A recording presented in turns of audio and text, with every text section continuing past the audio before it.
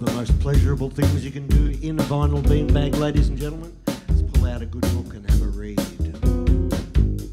They paused without the cantina and pooled their coins, and Toadvine pushed aside the dried cowhide that hung for a door, and they entered a place where all was darkness and without definition.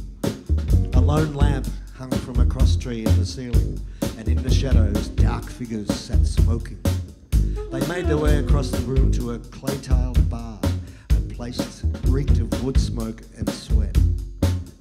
A thin little man appeared before them and placed his hands ceremonially upon the tiles. "Digame," he said.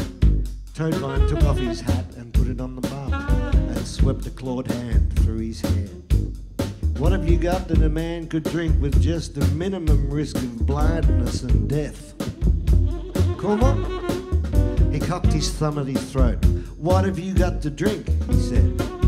The barman turned and looked behind him at his wares. He seemed uncertain whether anything there would be answer their requirements. "Mezcal would suit everybody?" "Trot it out," said Bathcat. The barman poured measures from a clay jar into 3 dented tin cups and pushed them forward with care, like counters on a board.